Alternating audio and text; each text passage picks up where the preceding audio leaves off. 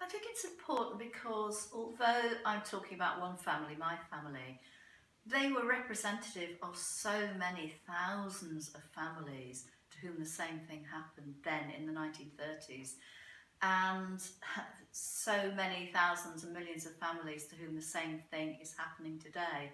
I think it helps, especially children and young people, focusing on one individual, one family, I think brings history home in a way that reading a textbook possibly can't.